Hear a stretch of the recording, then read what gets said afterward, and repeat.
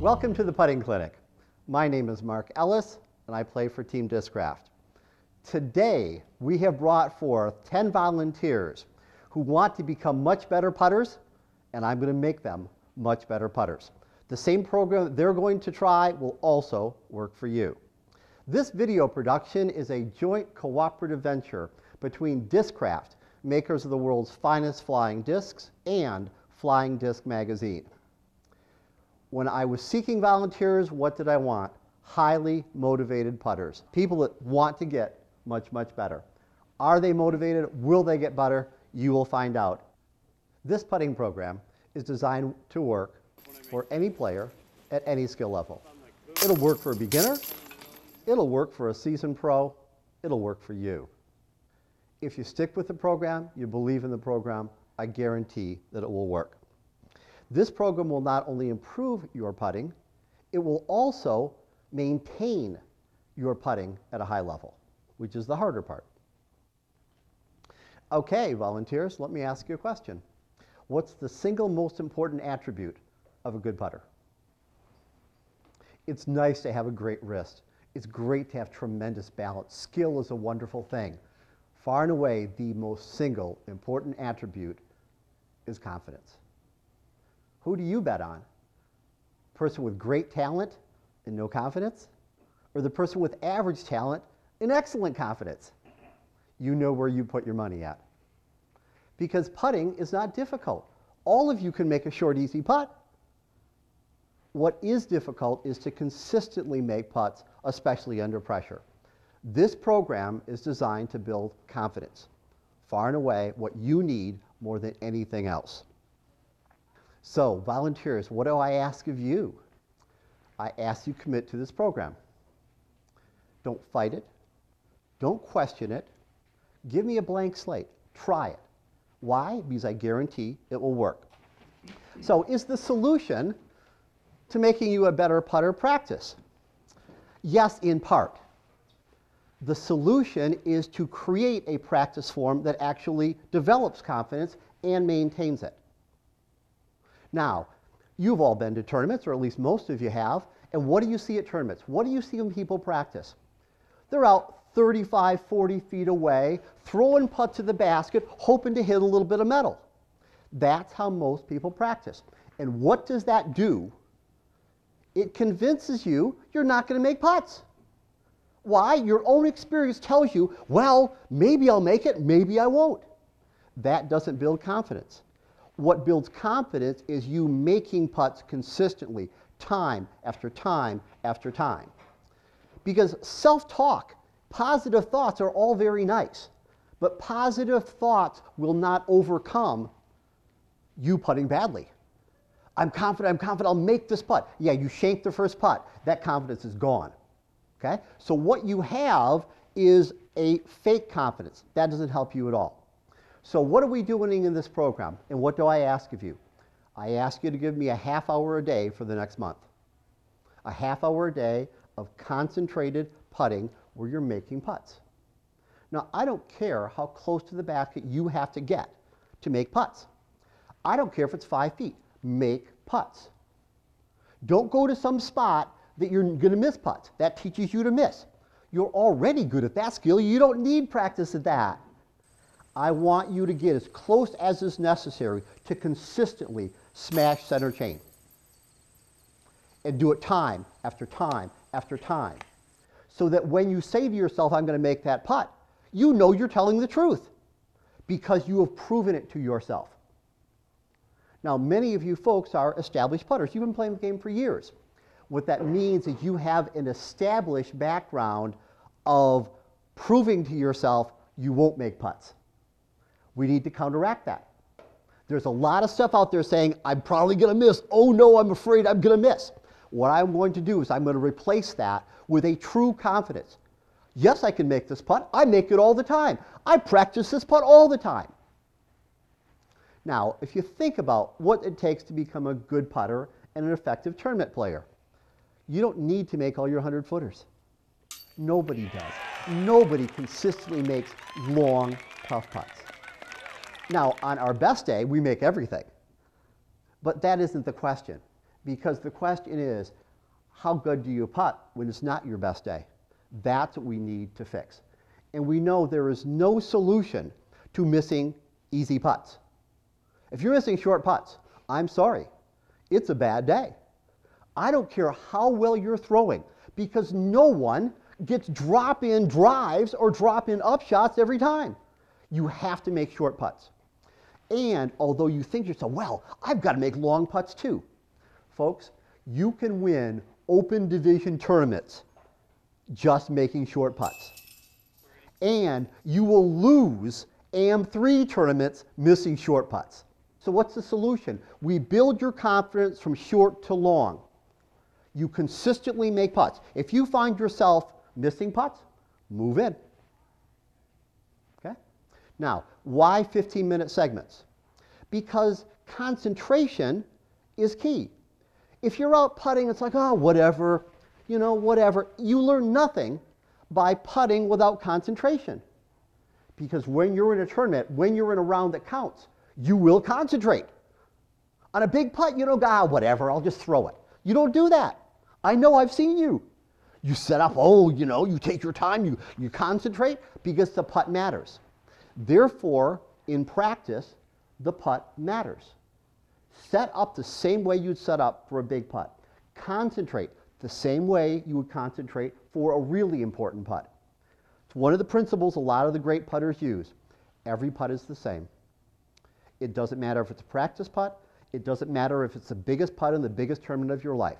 Every putt is the same. Because of that, you will concentrate more in practice. You'll putt slower probably, and you'll also putt better when it matters. Now, if 15 minutes is good, why not an hour? Why not 2 hours? Why not 6 hours? Because you can't concentrate that long. It's just not possible. So, eventually you may develop the ability to extend concentration. Okay, that's down the road. Don't worry about that now. Okay? At the moment, 15-minute segments.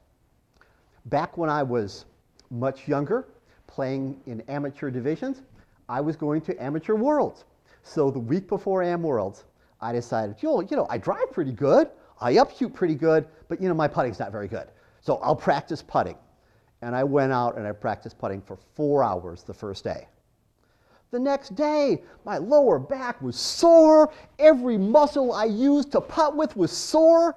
Yeah, putt for 4 hours, I guarantee you're going to be sore because you're not used to doing that. Don't do that. It doesn't work. And it didn't work for me. And what did that prove? Well, I thought it proved that putting practice doesn't work.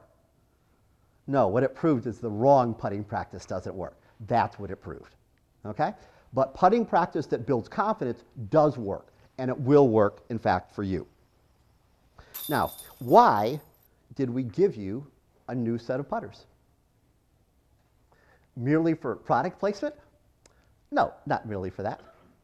Because the putters you've been using so far have proven to you they are not adequately reliable. They have a history, just like you have a history. They didn't work, or you wouldn't be here. These new putters will work. You will train them to work. When you put them in your hands, you will have confidence they will work. Why? Because they have proven that they do, in fact, work. You look at that putter, you feel that putter. It's going to the basket. Okay. Now, let's talk about a putt that is a good putt that doesn't go in the basket. Doesn't matter. For our purposes, we don't care. Your job is to hit solid metal. If you hit solid metal and the basket kicks it out, whatever, you've done your job. You have no control what happens to the disc once it hits chains. If it goes in, it's supposed to, good job. If it bounces out, so what? Okay? Do your job. A solid putt to the center of the chains that gets rejected, that's a good putt. You did your job. Okay? We'll take the odds of that. Most of those are going to go in. Okay? Don't worry if the basket doesn't treat you well. So, what's the format? Every day, 15-minute segment. Then take a break. Relax, think about other things, fool around, practice wild, crazy stuff, do whatever you want. I don't care what you do. Regain your concentration so when you go back and do another 15-minute segment, you're ready. Okay? What I want you to do is to create a routine. Probably you have one. Okay? Whatever your routine is. Set up, pump a certain number of times, do whatever you do, but keep that routine. You'll do that routine in practice, you'll do that routine in rounds, you'll do that routine in tournaments. A lot of people use an affirmation. An affirmation is where you say mentally yourself, I can hit this putt. Okay? Good thing to do. Why? Because it's a positive. Just before you putt, you give the positive. What the positive does is it keeps the negative out. The negative, oh my God, I'm going to miss this, I'm a fool, you know, it keeps that out. You can't think two things simultaneously. So that's why a lot of people use an affirmation. I can hit this putt. Set up, hit that putt. I also visualize. That is just before I release. In my mind's eye, I plan the route of the disc. I see it in my head before I do it. Okay? Why 2 putters? Why not 1? Well, see, if you have a stack of 10 putters, it doesn't matter. You've got a stack. Whatever I missed, who cares? I got plenty more. This way, if you miss 1, you're in the exact same spot, the exact same setup. You could adjust. You can do what it takes to make that adjustment. Okay? A lot of good putters use 2, some use 1, whatever. It's a close call. Okay? We gave you 2 because we like you. Now, the last part of your daily obligation is once you're done, you get to reward yourself. How do you reward yourself? We have set up a website. Log on your computer, go to that website, and type in your reward. I did my putting today. I don't care what words you use. Tell me that you did your putting. Give me the date. That's a reward. You have done your job. Congratulations.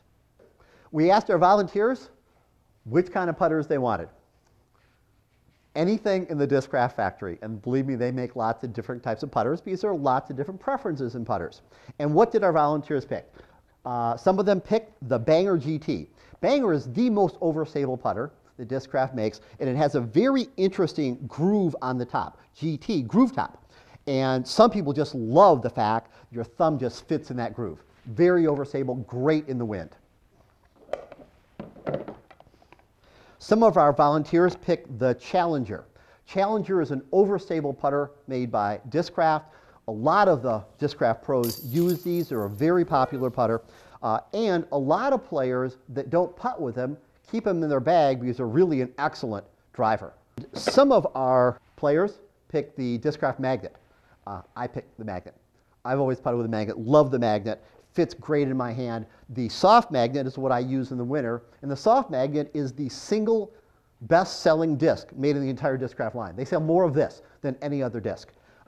In winter, I love the soft one because it's cold outside, it gets a little stiffer. In summer, I putt with hard magnets because the heat of summer makes the plastic a little softer. Now, prior to today, your putting was your problem. As of for the next month, your putting is not your problem. Your putting is my problem. I have the program that will work. Follow the program. Now, you'll have noticed that so far in this clinic, I haven't taught you how to throw a putt. Well, for the most part, you know how to throw a putt. These are short little shots. And no single putting style is far more effective than any other. It's just a putting style. You'll see wild and crazy putting styles out there, and if you practice it enough, it'll work. Okay, it doesn't matter what you do. Do what you're comfortable with. But in case any of you folks want some discussion or some advice in terms of mechanics or putting strategy, we have brought forth today a handful of our Discraft professional players, and they're here. They're available, for you folks to talk to. How do you hold your disc? How do you throw it? Whatever. Hi, I'm Liz Carr. Hey, I'm Kevin Thomasidis. Hi, I'm Critter Bill. Hey, I'm Steve Mills. As you go through the days and the weeks of this putting program, do not self-evaluate how it's going. Don't say, am I better now? Am I good yet? It will work, I guarantee it. How do I know that to be true? Because it worked for me. I, at one time, I believe, was the worst putter to ever play this game. And I was consistently terrible for years. I was the worst putter ever to play AM3. And when I moved up, I was the worst putter in AM2. And when I moved up, I was the worst putter in AM1. And when I went pro, I was the worst putter in pro.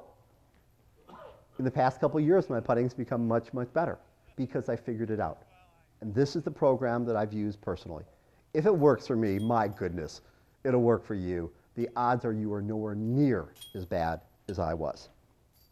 So, after a couple days, do you say, well, am I good yet? No, don't worry about it. After a couple days, say, I've done my job. I'm in the process of getting better. Be secure in the process. Now, to become a good putter is not a short-term process. And to build confidence is not a short-term fix. Short-term confidence is fool's gold. It does you no good because it gets broken the first time you have a bad round. One bad round of putting, oh my God, I'm terrible. I'm a terrible putter. I'll never be any good again.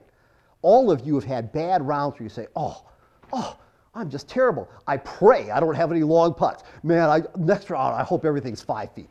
Right? It's happened to all of us. And all of us have bad days.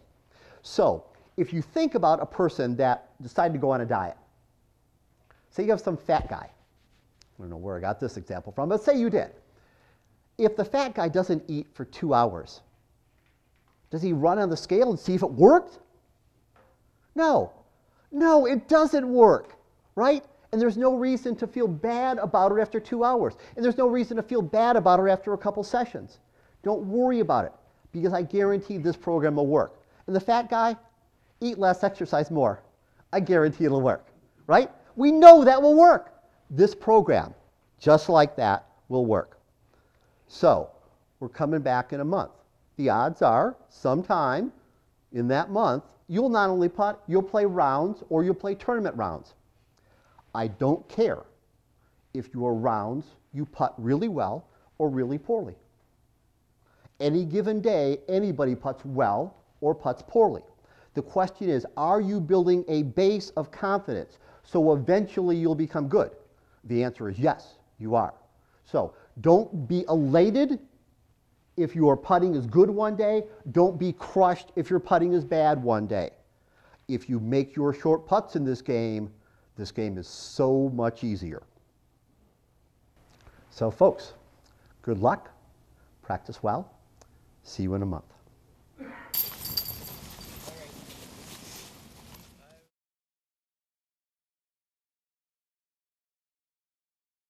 My name is Greg Cheney. I've been doing the Mark Ellis putting clinic for about a month now.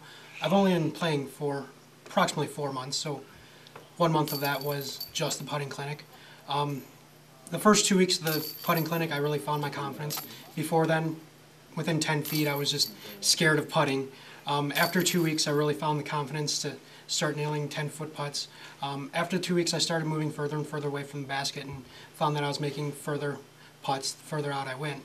To where now 10, 15, 20-foot putts are just no problem. I step up for a putt and I just have the confidence that I'm going to make it. I think it was really effective, and I've told some other people in our club about it, and they've started doing it, and I think it's been very effective. I putted for 30 days straight. For the first 2 weeks, I was trying to find my form because I've only been golfing for 5 or 6 months now and didn't have any form for putting. Was scared of putting. Didn't know what to do as far as putting went. So yes, your clinic does help. In sitting there for 15 minutes, purely focused on putting, which I used to just sit in the basement for 30 minutes or longer, just throwing plastic instead of focusing on the same movement and techniques that I use when I am in a tournament. And you know, we were supposed to also have a little mantra to try to help us remember that we've earned the right to win and to make this shot. And I struggled with that. That was the one thing that I changed the most often through my putting practice. And what I found in the tournaments is I just thank Mark Ellis every time I made one. And that seemed to help me a lot. But I think it's great. It's a confidence building, especially a new competitor who's just competing for the first time. There's nothing like stepping up to a 15-footer and knowing you're going to make every 15-foot putt. One of the things I noticed when I'm practice putting was I was always holding at least a disc and a towel in my hand. And when I was playing in competition, I wouldn't do that. It's different. You don't want to be different. You want to be consistent every single time. So after the first 2 weeks, I think it was more just practice And I think 2 to 3 times a week, forcing yourself to do that is good.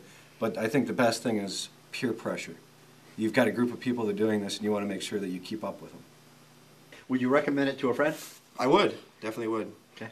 Mhm. Okay. I think, you know, just like Terry said, I think if as long as you're willing to do it, it's not something that you can just go out and, you know, once in a while. If you really truly want to be better at putting, then it's something you got to push yourself to do at least 3 or 4 times a week, I feel.